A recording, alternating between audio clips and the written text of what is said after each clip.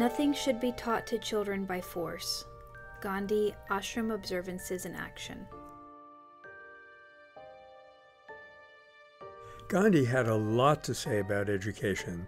There are whole booklets available with his ideas on that subject, and quite rightly, because this is critically important. The future human beings that we produce will be shaped partly by how we educate them. Of course, we have to look at the whole picture.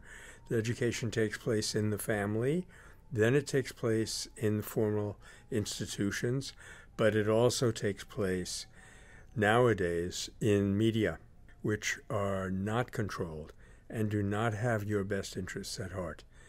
So we need to expand the application of Gandhi's vision, but the principle is still exactly correct.